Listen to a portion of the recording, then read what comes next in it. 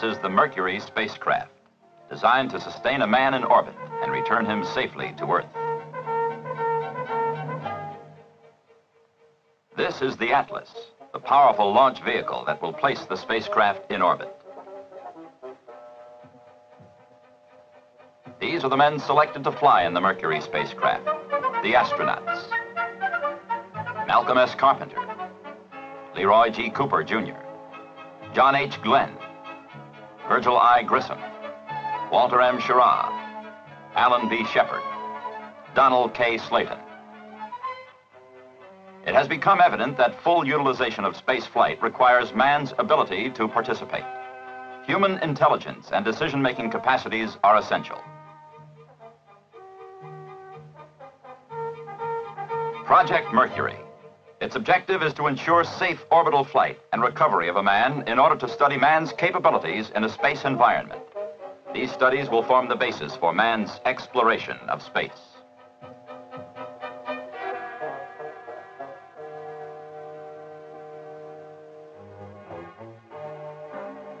This is the flight plan for a normal Project Mercury orbital mission.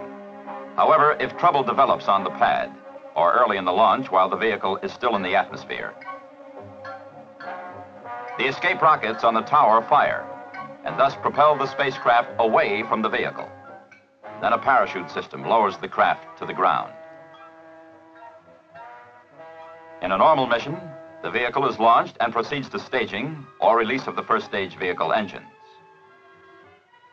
15 seconds later, the escape tower is jettisoned, further reducing vehicle weight. Escape is now provided by cutoff of the vehicle sustainer engine and the normal separation system.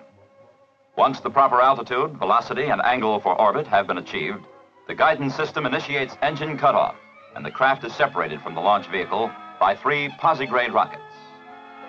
5 seconds later, the automatic control system turns the spacecraft around through 180 degrees and pitches it up about 35 degrees, the correct attitude for firing retro rockets in case an emergency develops.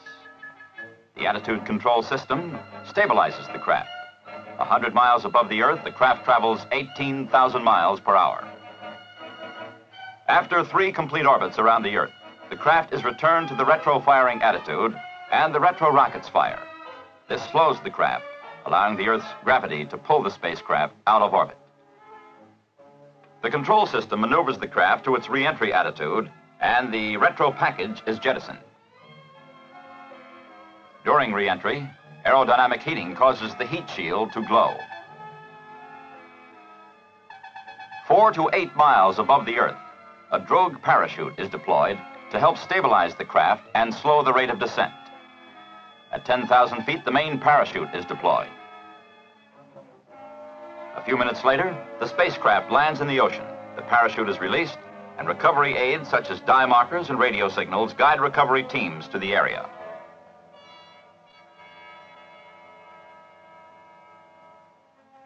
Early in 1959, only 3.5 months after program initiation, design concepts for the project were firmed up and a production contract was assigned to the McDonnell Aircraft Corporation. 2 months later, an engineering mock-up was inspected and accepted. Well over 100 wind tunnel tests were conducted on 70 models of Mercury configurations. Models ranging in size from 1% of full scale to full scale. One of the first projects was the development and testing of a heat shield to protect the spacecraft from the terrific heat encountered when entering the atmosphere. The afterbody has a double wall separated by large amounts of insulating material. Here, outer wall shingles are tested to destruction in a high-temperature supersonic wind tunnel.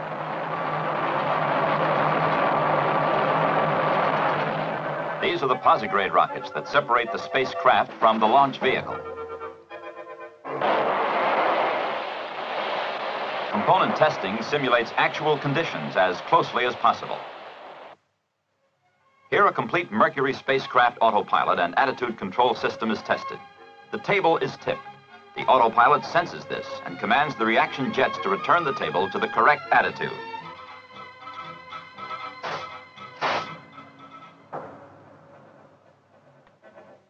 Escape rockets are tested. Detailed analysis shows that these rockets will pull the spacecraft clear of the launch vehicle at least a fraction of a second before a catastrophic failure on the pad or before vehicle staging. The blast from the nozzles is directed out and away from the top of the spacecraft. To take up the initial landing impact on either land or water, an air cushion was developed for the spacecraft. There is constant emphasis on reducing the risk involved in orbital flight.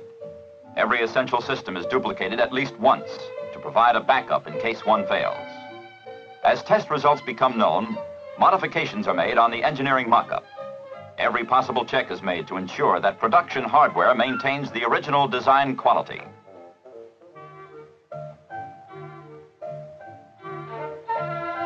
Astronaut selection criteria have been specific. Test pilots with over 1,500 hours flying experience, past performance and engineering capabilities outstanding. The qualities always necessary in any flight research program.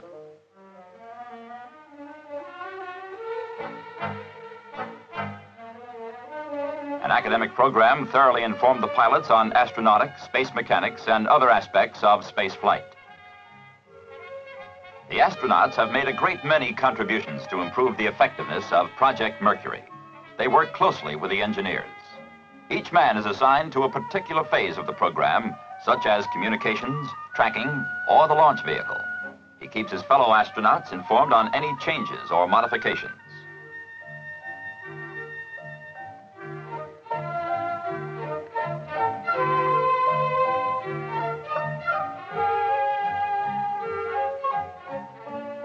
Zero-gravity flights in aircraft prepare the astronaut for the condition of weightlessness they will encounter in orbital flight. The schedule also provides for continued proficiency in high-performance aircraft. The technical requirements and the physical and mental stresses involved in Project Mercury are similar to those confronting an experimental test pilot.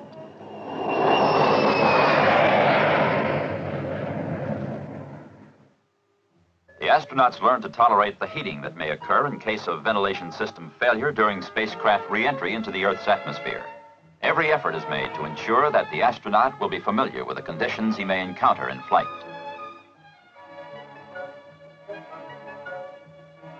Training for the astronauts is rigorous and comprehensive. Object: anticipate every possible flight situation. Simulate the problem realistically. Train the men to meet the situation almost automatically. One of the most important phases of the training program is readying the astronauts for the high acceleration and deceleration forces of launch and re-entry, the crushing G-loads of an emergency escape. This centrifuge produces the same forces on the same time scale as the forces the pilot may encounter in flight.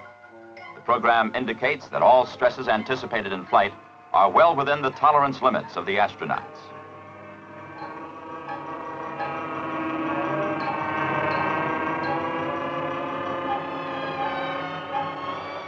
In this simulator, the astronauts practice controlling craft attitude by manual control of pitch, roll, and yaw jets. The problem is to control the spacecraft about 3 axes with a hand control that functions best in 1 axis at a time. It takes practice and practice and practice.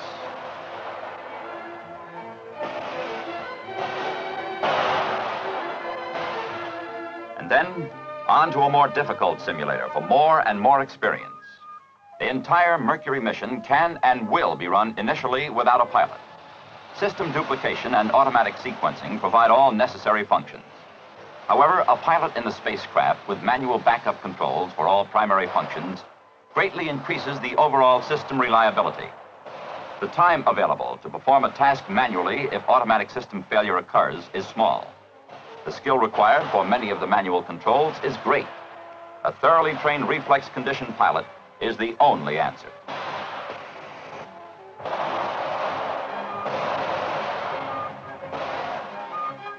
On water impact, the pilot will normally sit back and wait to be picked up by helicopter or ship. However, in an emergency, if the craft is sinking or ventilation fouled, the pilot can climb out through the top. Or, for emergency speed, blow off the side hatch. This method may be used successfully even after the craft is sunk beneath the surface.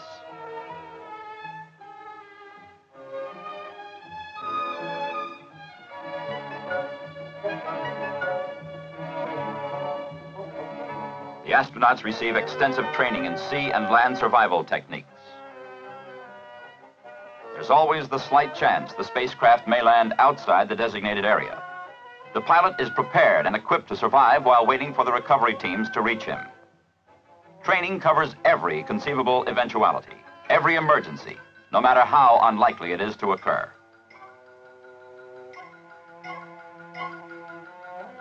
The spacecraft procedures trainer is an exact duplication of an actual flight craft. Every control and instrument functions.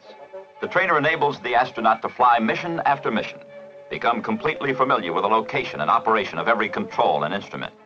He learns to handle emergencies as fast as the instructor introduces them electronically. To make training more realistic, the noise background of powered flight is inserted. The pilot experiences the physical discomforts of the temperature and pressure-regulated suit, and time in the trainer is prolonged to produce fatigue. Dual microphones feeding into 3 radio systems give the pilot constant voice communication with the tracking stations as the spacecraft passes over. Oxygen, pressurization, and ventilation in both the cabin and the suit are adequate for a minimum of 28 hours.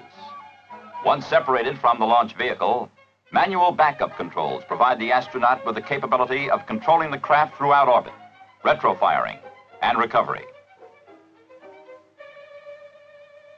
In addition to reliable hardware and trained pilots, Project Mercury requires a worldwide network of tracking and control stations, manned by men thoroughly trained to do their jobs, too. The Mercury tracking range consists of 16 stations, some already in existence, others under construction. The orbit path is planned to keep the spacecraft in the Earth's temperate zones and to take maximum advantage of existing tracking stations in the re-entry and recovery areas. Planning and construction of the stations around the world proved to be a major segment of Project Mercury. The tracking stations will monitor spacecraft flight at all times, stay in continuous contact through telemetry or voice communications, exercise operational control over the mission. The training requirements for tracking station personnel are extensive due to their large numbers, their distribution all around the globe, and the need for them to operate as one worldwide network.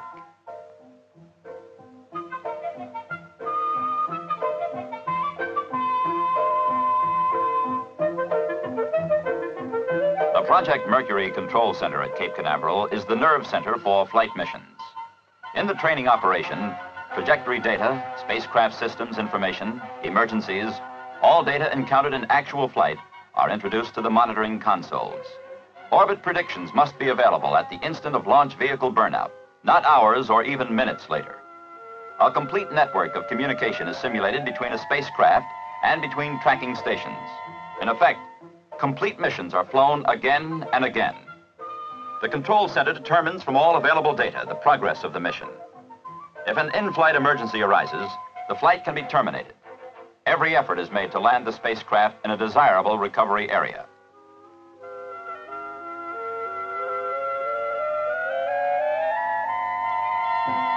The track board constantly indicates the position of the spacecraft and its probable landing point should emergency re-entry be initiated. In this way, recovery forces can be on the way to the landing area immediately. The next job, direct the search and recovery activities.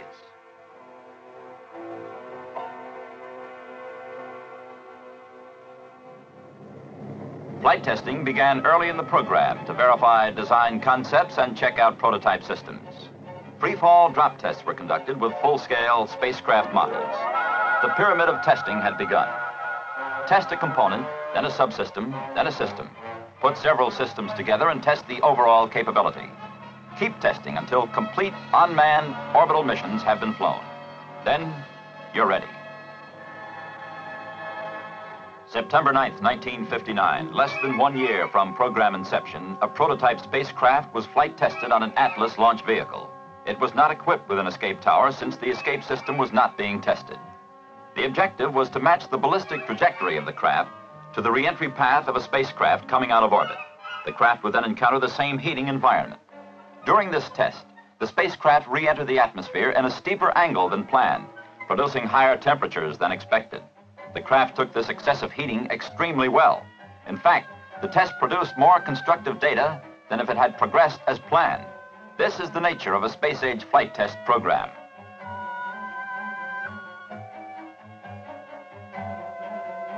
At 2:19 a.m., to provide maximum daylight for search and recovery, the first Mercury rocket-boosted flight test vehicle was launched.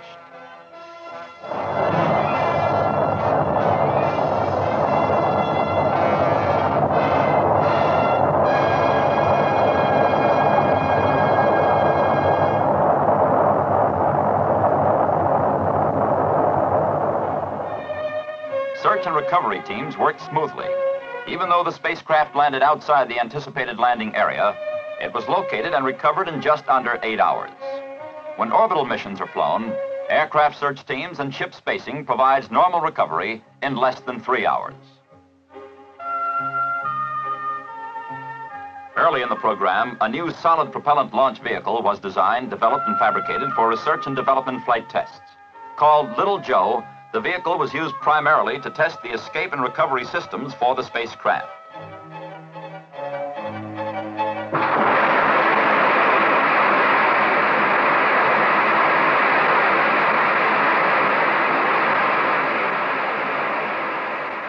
The first Little Joe was launched October 4th, 1959 at Wallops Island, Virginia. The test successfully demonstrated Little Joe's capabilities. November 4th, 1959. This test checked out the Mercury spacecraft escape system under the most severe conditions anticipated for a mission abort during launch.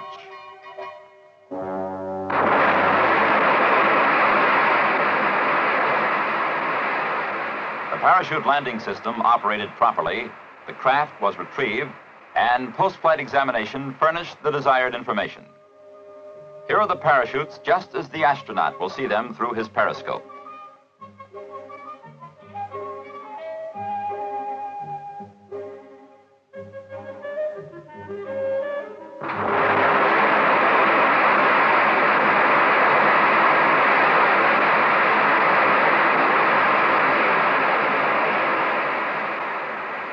December 4th, 1959.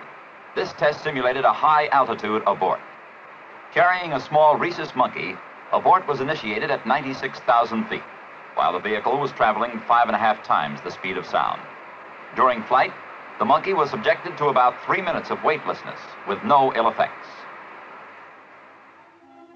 In spite of heavy seas, the craft was recovered within 2 hours after launch. All test objectives were met.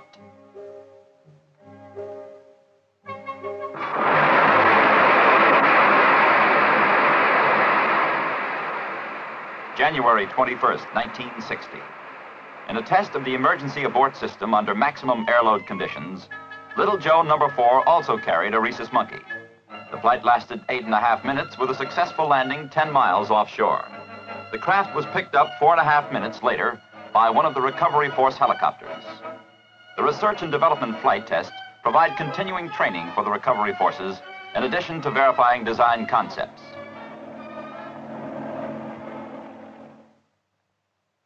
Atlas launch vehicles for Project Mercury are assembled in San Diego at the Convair division of the General Dynamics Corporation. These are the launch vehicles to be used to accomplish the ultimate Mercury mission: put a manned spacecraft in orbit and return it safely. Everything possible is done to minimize the risk involved. Every part scheduled for a Mercury booster is marked or tagged with a Mercury label. 100% inspection of all parts assures the highest possible quality. System testing is exhaustive.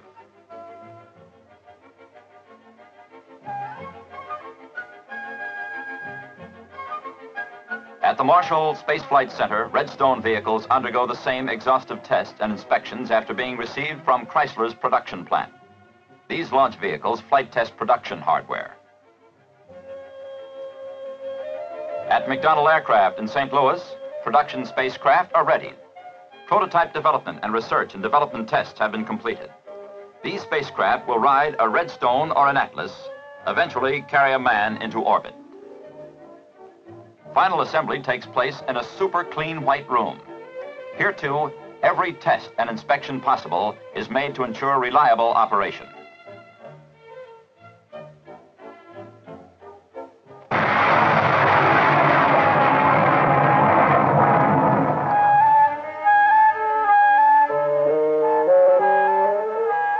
Only 16 months after contract initiation, the first flight test of a production spacecraft involving an off-the-pad abort was entirely successful. After launch, the spacecraft escape tower combination makes a stable climb to more than 2,000 feet.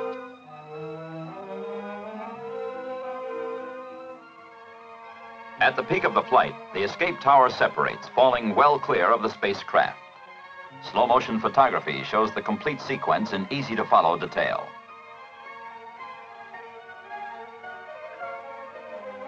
The drogue chute slows and stabilizes the craft, maintains the proper attitude for main chute deployment.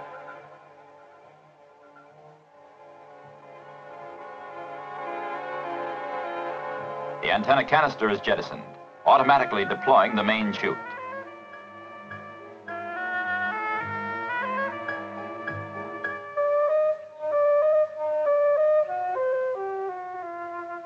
No man-conceived project can guarantee 100% reliability. Yet, Project Mercury must come as close as is humanly possible. Since Project Mercury is a manned flight, the pilot must have an escape capability during the powered portion of his flight. This emergency escape system gives him that capability.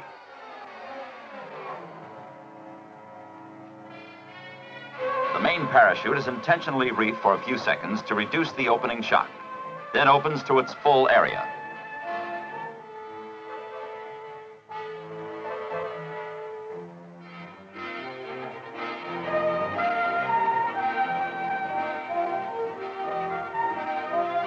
A 63-foot main chute brings the craft to an approximate 20-mile-an-hour landing, the impact cushion taking up the initial shock. The main chute is released to avoid dragging the craft, and the emergency chute is jettisoned. Within minutes after landing, a helicopter from the Mercury Recovery Forces picked up the spacecraft.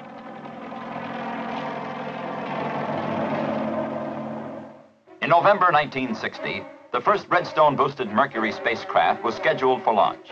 Just 2 years from program inception, production hardware was ready to fly, the result of parallel production, research, development, and training.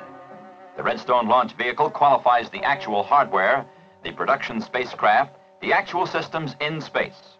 In addition, the Mercury Redstone will provide training flights for the astronauts. Of course, animals and instruments will make the first flights. The vehicle will not place a spacecraft in orbit.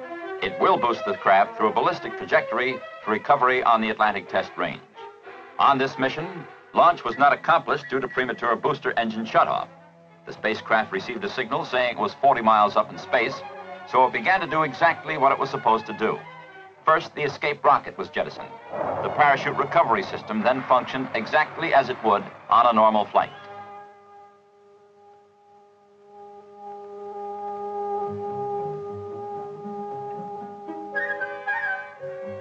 A month later, the same Mercury spacecraft was launched successfully and recovered.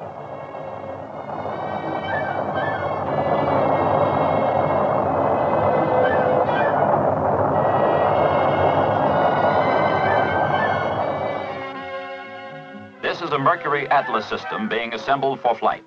A complete mechanical and electrical checkout follows. After static firing, the spacecraft receives a final operational check. A review board then decides whether the mission can proceed on schedule. On July 29, 1960, the first Atlas-boosted flight of a production Mercury spacecraft was attempted.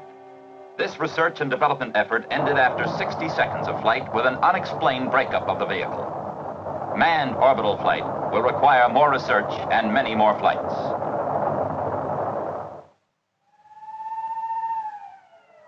On the next Mercury Atlas flight, static firing gave notice of launch readiness.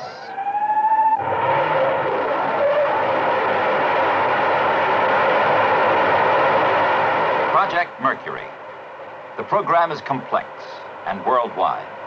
A successful mission, orbit a man around the Earth and bring him back safely, will be the result of a team effort. A team that involves, in addition to the National Aeronautics and Space Administration, the facilities and personnel of all the military services, United States industry, and research institutions. When the craft has been qualified in spaceflight, when astronauts have ridden ballistic trajectories, when everything is ready, the manned orbital mission will be flown. When this happens, a pilot will sit in a capsule like this one, on a launch vehicle like this, and start his journey into space.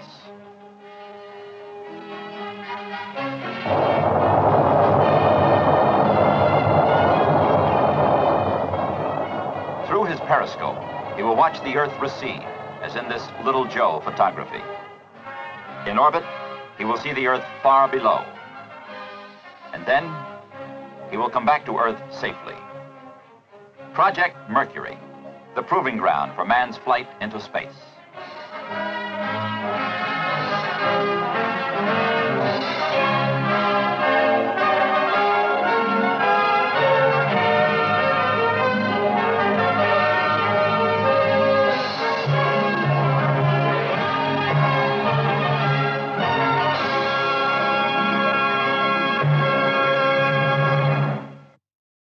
Craft lands in the ocean. The parachute is released, and recovery aids such as dye markers and radio signals guide recovery teams to the area.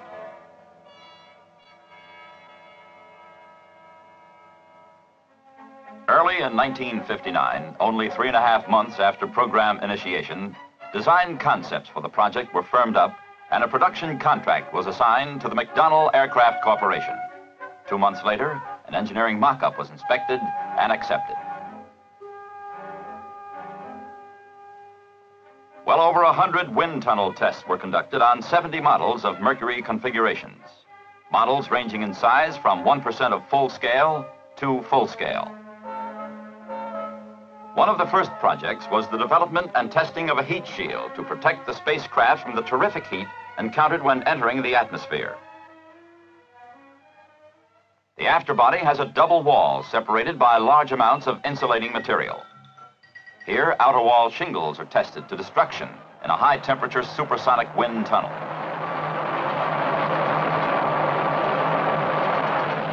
These are the posigrade rockets that separate the spacecraft from the launch vehicle. Component testing simulates actual conditions as closely as possible.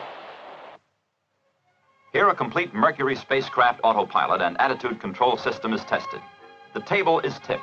The autopilot senses this and commands the reaction jets to return the table to the correct attitude.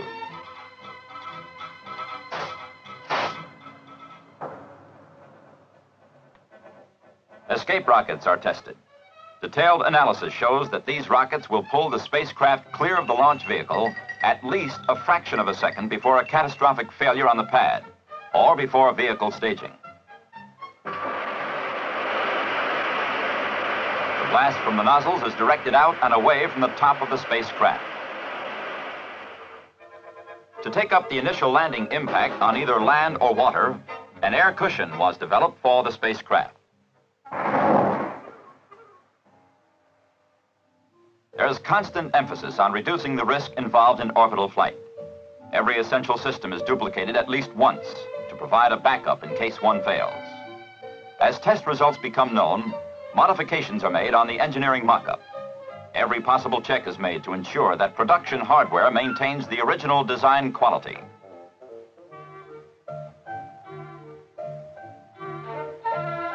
Astronaut selection criteria have been specific. Test pilots with over 1,500 hours flying experience, past performance and engineering capabilities outstanding. The qualities always necessary in any flight research program.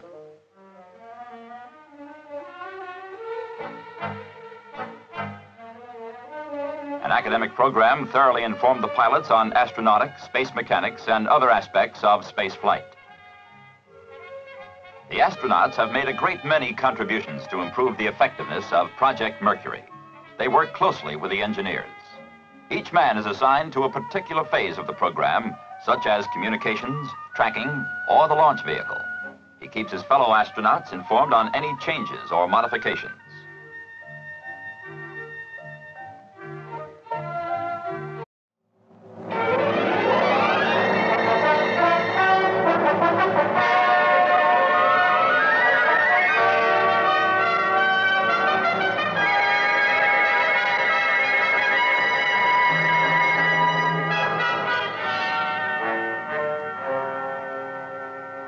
This is the Mercury spacecraft, designed to sustain a man in orbit and return him safely to Earth. This is the Atlas, the powerful launch vehicle that will place the spacecraft in orbit. These are the men selected to fly in the Mercury spacecraft. the astronauts. Malcolm S. Carpenter, Leroy G. Cooper, Jr., John H. Glenn, Virgil I. Grissom, Walter M. Schirra, Alan B. Shepard, Donald K. Slayton. It has become evident that full utilization of space flight requires man's ability to participate. Human intelligence and decision-making capacities are essential. Project Mercury. Its objective is to ensure safe orbital flight and recovery of a man in order to study man's capabilities in a space environment. These studies will form the basis for man's exploration of space.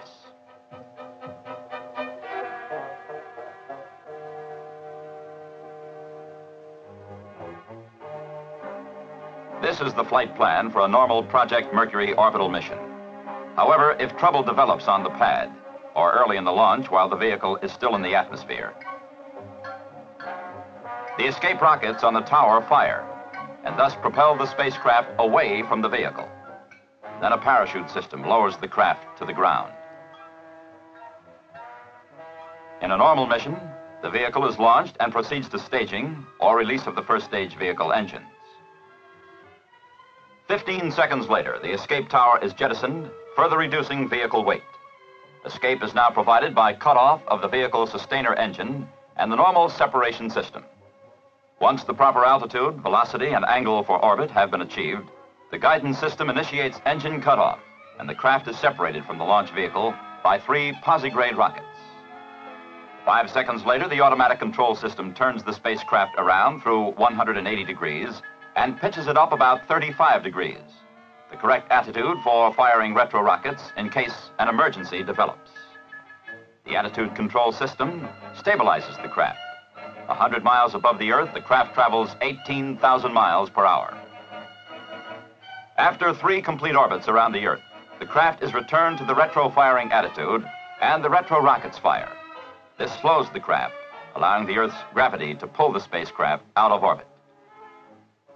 The control system maneuvers the craft to its re-entry attitude, and the retro package is jettisoned. During re-entry, aerodynamic heating causes the heat shield to glow. 4 to 8 miles above the Earth, a drogue parachute is deployed to help stabilize the craft and slow the rate of descent. At 10,000 feet, the main parachute is deployed. A few minutes later, the space flight testing began early in the program to verify design concepts and check out prototype systems. Free-fall drop tests were conducted with full-scale spacecraft models. The pyramid of testing had begun. Test a component, then a subsystem, then a system. Put several systems together and test the overall capability. Keep testing until complete unmanned orbital missions have been flown. Then, you're ready. September 9th, 1959, less than 1 year from program inception, a prototype spacecraft was flight tested on an Atlas launch vehicle. It was not equipped with an escape tower since the escape system was not being tested. The objective was to match the ballistic trajectory of the craft to the re-entry path of a spacecraft coming out of orbit. The craft would then encounter the same heating environment. During this test, the spacecraft re-entered the atmosphere in a steeper angle than planned, producing higher temperatures than expected. The craft took this excessive heating extremely well. In fact, the test produced more constructive data than if it had progressed as planned. This is the nature of a space-age flight test program.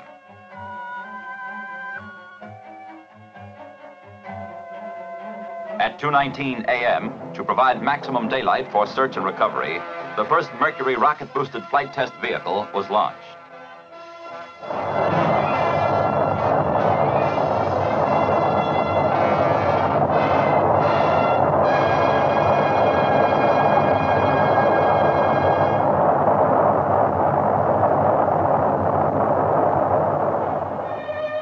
Search and recovery teams worked smoothly. Even though the spacecraft landed outside the anticipated landing area, it was located and recovered in just under 8 hours. When orbital missions are flown, aircraft search teams and ship spacing provides normal recovery in less than 3 hours. Early in the program, a new solid propellant launch vehicle was designed, developed, and fabricated for research and development flight tests. Called Little Joe, The vehicle was used primarily to test the escape and recovery systems for the spacecraft.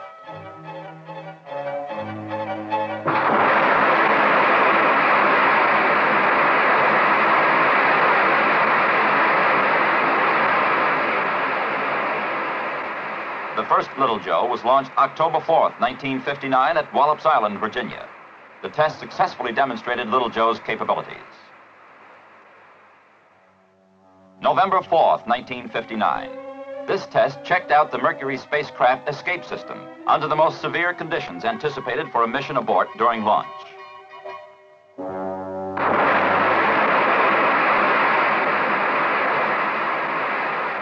The parachute landing system operated properly, the craft was retrieved, and post-flight examination furnished the desired information. Here are the parachutes just as the astronaut will see them through his periscope.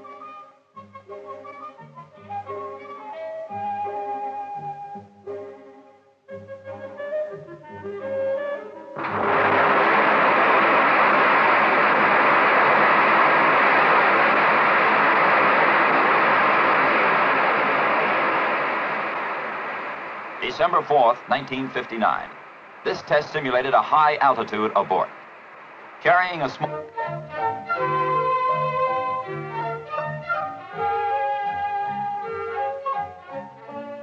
Zero-gravity flights in aircraft prepare the astronaut for the condition of weightlessness they will encounter in orbital flight.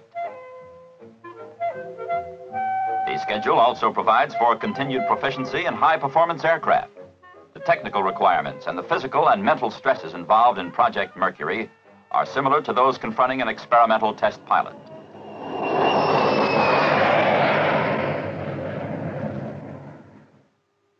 The astronauts learn to tolerate the heating that may occur in case of ventilation system failure during spacecraft re-entry into the Earth's atmosphere. Every effort is made to ensure that the astronaut will be familiar with the conditions he may encounter in flight.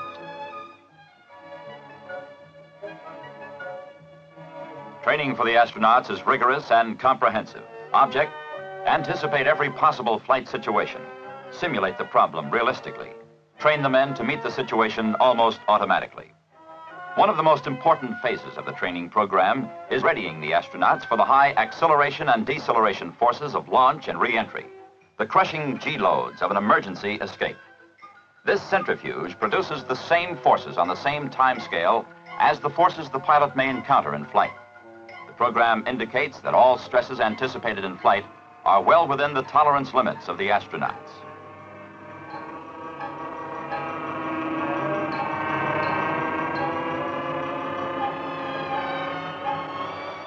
In this simulator, the astronauts practice controlling craft attitude by manual control of pitch, roll, and yaw jets. The problem is to control the spacecraft about 3 axes with a hand control that functions best in 1 axis at a time. It takes practice and practice and practice.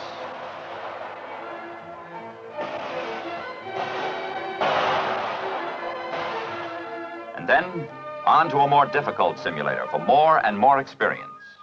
The entire Mercury mission can and will be run initially without a pilot.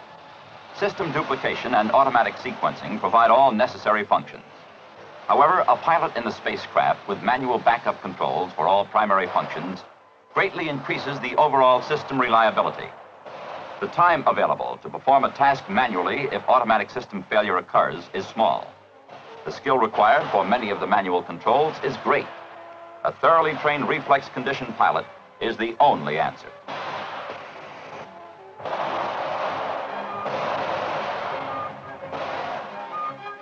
On water impact, the pilot will normally sit back and wait to be picked up by helicopter or ship. However, in an emergency, if the craft is sinking or ventilation fouled, the pilot can climb out through the top. Or, for emergency speed, blow off the side hatch. This method may be used successfully even after the craft is sunk beneath the surface.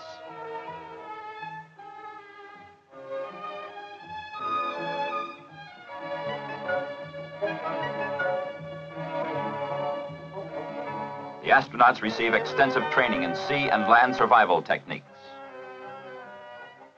There's always the slight chance the spacecraft may land outside the designated area. The pilot is prepared and equipped to survive while waiting for the recovery teams to reach him. Training covers every conceivable eventuality, every emergency, no matter how unlikely it is to occur.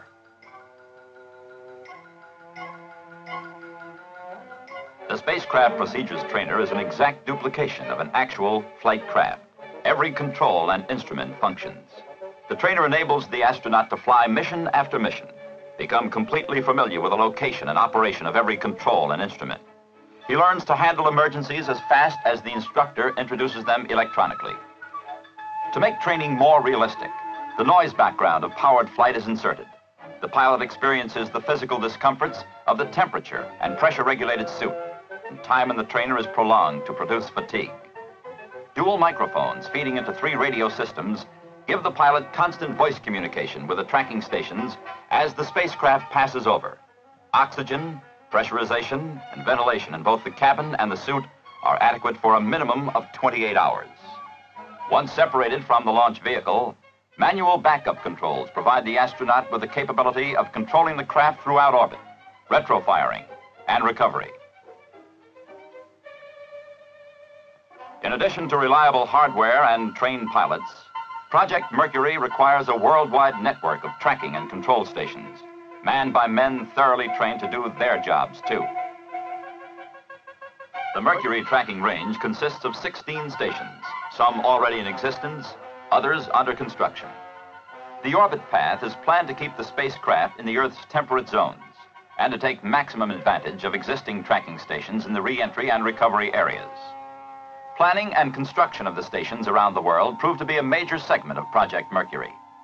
The tracking stations will monitor spacecraft flight at all times, stay in continuous contact through telemetry or voice communications, exercise operational control over the mission.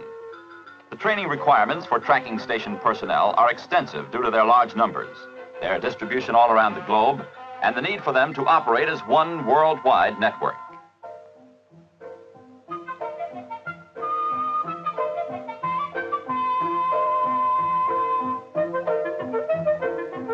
The Project Mercury Control Center at Cape Canaveral is the nerve center for flight missions. In the training operation, trajectory data, spacecraft systems information, emergencies, all data encountered in actual flight are introduced to the monitoring consoles. Orbit predictions must be available at the instant of launch vehicle burnout, not hours or even minutes later. A complete network of communication is simulated between a spacecraft and between tracking stations. In effect, complete missions are flown again and again. The control center determines from all available data the progress of the mission. If an in-flight emergency arises, the flight can be terminated. Every effort is made to land the spacecraft in a desirable recovery area.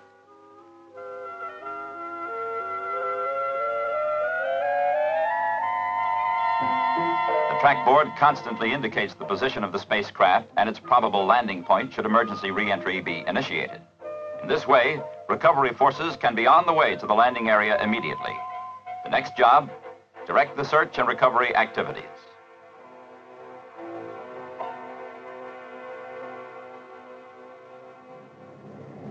Spacecraft in a desirable recovery area.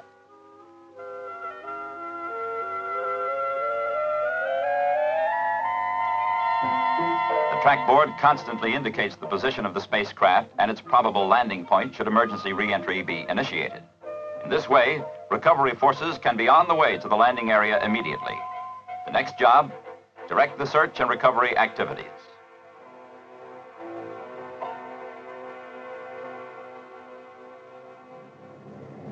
Flight testing began early in the program to verify design concepts and check out prototype systems.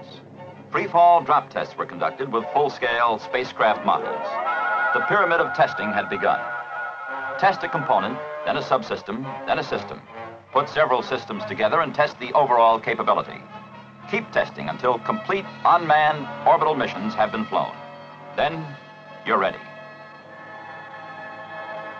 September 9th, 1959, less than 1 year from program inception, a prototype spacecraft was flight tested on an Atlas launch vehicle. It was not equipped with an escape tower since the escape system was not being tested. The objective was to match the ballistic trajectory of the craft to the re-entry path of a spacecraft coming out of orbit. The craft would then encounter the same heating environment. During this test, the spacecraft re-entered the atmosphere in a steeper angle than planned, producing higher temperatures than expected. The craft took this excessive heating extremely well. In fact, the test produced more constructive data than if it had progressed as planned. This is the nature of a space-age flight test program.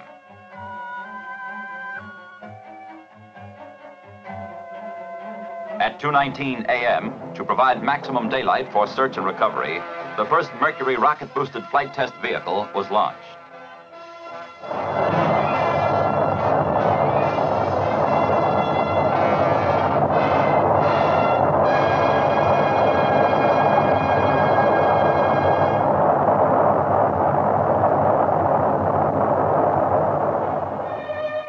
Search and recovery teams worked smoothly. Even though the spacecraft landed outside the anticipated landing area, it was located and recovered in just under 8 hours. When orbital missions are flown, aircraft search teams and ship spacing provides normal recovery in less than 3 hours. Early in the program, a new solid propellant launch vehicle was designed, developed, and fabricated for research and development flight tests. Called Little Joe, the vehicle was used primarily to test the escape and recovery systems for the spacecraft.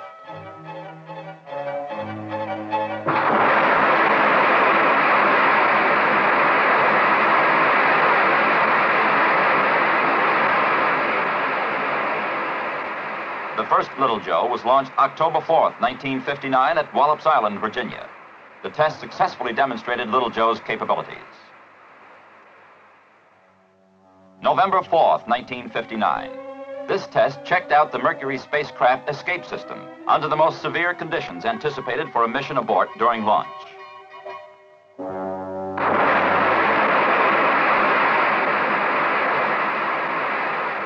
Rate of descent. At 10,000 feet, the main parachute is deployed. A few minutes later, the spacecraft lands in the ocean. The parachute is released, and recovery aids such as dye markers and radio signals guide recovery teams to the area.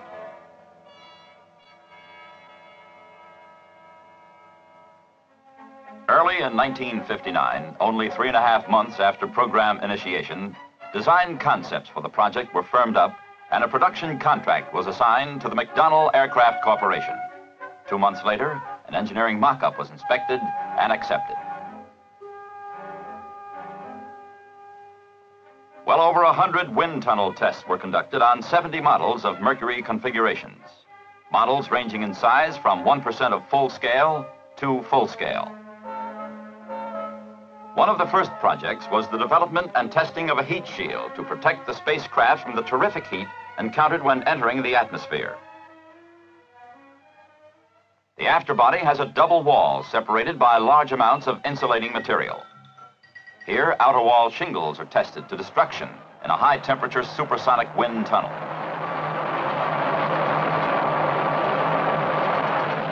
These are the posigrade rockets that separate the spacecraft from the launch vehicle.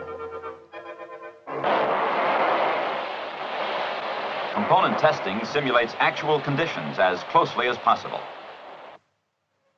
Here, a complete Mercury spacecraft autopilot and attitude control system is tested. The table is tipped. The autopilot senses this and commands the reaction jets to return the table to the correct attitude.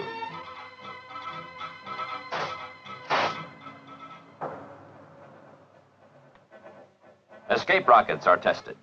Detailed analysis shows that these rockets will pull the spacecraft clear of the launch vehicle at least a fraction of a second before a catastrophic failure on the pad or before vehicle staging. The blast from the nozzles is directed out and away from the top of the spacecraft. To take up the initial landing impact on either land or water, an air cushion was developed for the spacecraft. There's constant emphasis on reducing the risk involved in orbital flight. Every essential system is duplicated at least once to provide a backup in case one fails. As test results become known, modifications are made on the engineering mock-up. Every possible check is made to ensure that production hardware maintains the original design quality.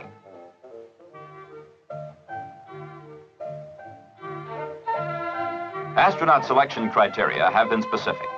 Test pilots with over 1,500 hours flying experience, past performance and engineering capabilities outstanding. the qualities always necessary in any flight research program.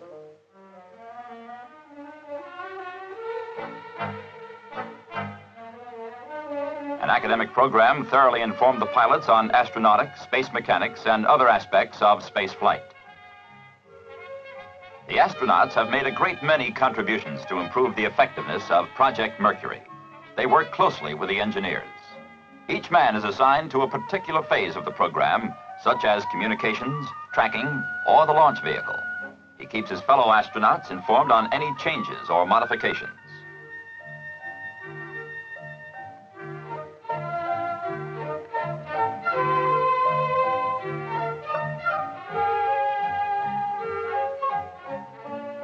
Zero-gravity flights in aircraft prepare the astronaut for the condition of weightlessness they will encounter in orbital flight. The schedule also provides for continued proficiency in high-performance aircraft. The technical requirements and the physical and mental stresses involved in Project Mercury are similar to those confronting an experimental test pilot.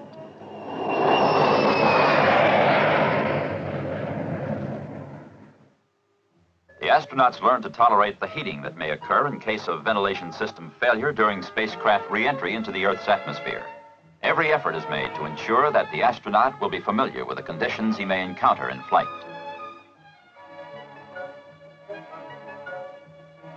Training for the astronauts is rigorous and comprehensive. Object: anticipate every possible flight situation. Simulate the problem realistically. Train the men to meet the situation almost automatically.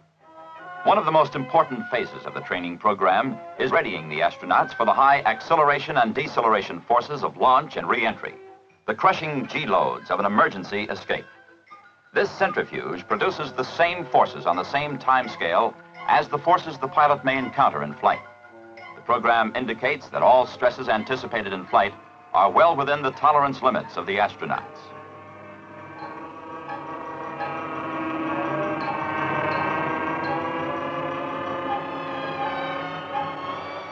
In this simulator, the astronauts practice controlling craft attitude by manual control of pitch, roll, and yaw jets.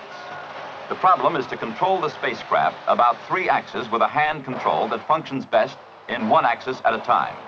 It takes practice and practice and practice.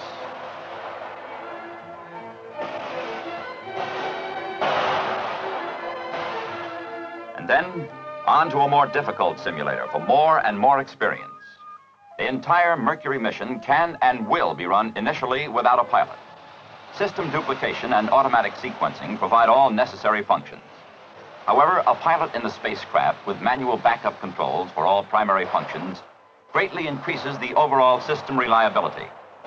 The time available to perform a task manually if automatic system failure occurs is small. The skill required for many of the manual controls is great. A thoroughly trained reflex condition pilot is the only answer.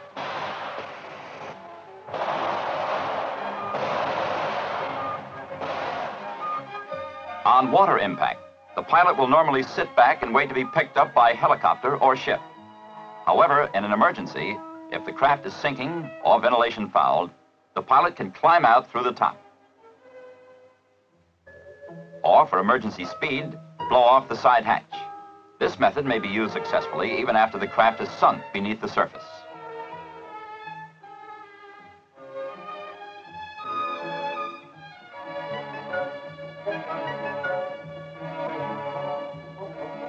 The astronauts receive extensive training in sea and land survival techniques. There's always the slight chance the spacecraft may land outside the designated area. The pilot is prepared and equipped to survive while waiting for the recovery teams to reach him.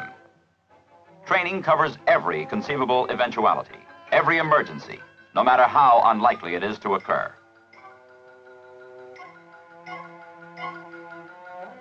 The spacecraft procedures trainer is an exact duplication of an actual flight craft. Every control and instrument functions. The trainer enables the astronaut to fly mission after mission, become completely familiar with the location and operation of every control and instrument. He learns to handle emergencies as fast as the instructor introduces them electronically. To make training more realistic, the noise background of powered flight is inserted. The pilot experiences the physical discomforts of the temperature and pressure-regulated suit. and time in the trainer is prolonged to produce fatigue. Dual microphones feeding into 3 radio systems give the pilot constant voice communication with the tracking stations as the spacecraft passes over. Oxygen, pressurization, and ventilation in both the cabin and the suit are adequate for a minimum of 28 hours. Once separated from the launch vehicle, manual backup controls provide the astronaut with the capability of controlling the craft throughout orbit, retrofiring, and recovery. In addition to reliable hardware and trained pilots, Project Mercury requires a worldwide network of tracking and control stations, manned by men thoroughly trained to do their jobs, too. The Mercury tracking range consists of 16 stations, some already in existence, others under construction. The orbit path is planned to keep the spacecraft in the Earth's temperate zones and to take maximum advantage of existing tracking stations in the re-entry and recovery areas. Planning and construction of the stations around the world proved to be a major segment of Project Mercury. The tracking stations will monitor spacecraft flight at all times, stay in continuous contact through telemetry or voice communications, exercise operational control over the mission. The training requirements for tracking station personnel are extensive due to their large numbers, their distribution all around the globe, and the need for them to operate as one worldwide network.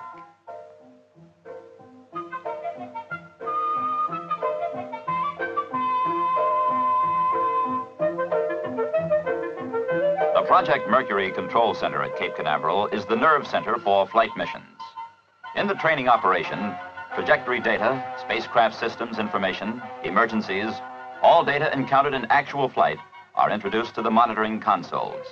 Orbit predictions must be available at the instant of launch vehicle burnout, not hours or even minutes later. A complete network of communication is simulated between a spacecraft and between tracking stations. In effect, complete missions are flown again and again. The control center determines from all available data the progress of the mission. If an in-flight emergency arises, the flight can be terminated. Every effort is made to land the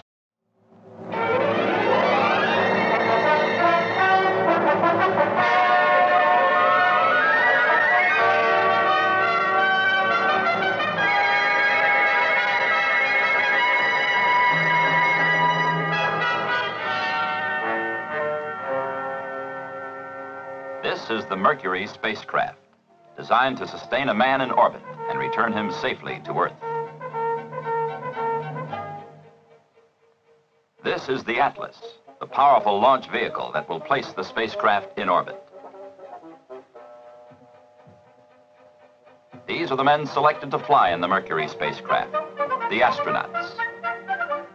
Malcolm S. Carpenter, Leroy G. Cooper, Jr., John H. Glenn, Virgil I. Grissom, Walter M. Schirra, Alan B. Shepard, Donald K. Slayton. It has become evident that full utilization of spaceflight requires man's ability to participate. Human intelligence and decision-making capacities are essential. Project Mercury. Its objective is to ensure safe orbital flight and recovery of a man in order to study man's capabilities in a space environment. These studies will form the basis for man's exploration of space.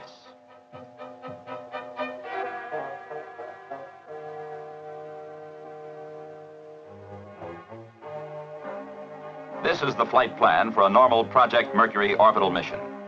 However, if trouble develops on the pad, or early in the launch while the vehicle is still in the atmosphere,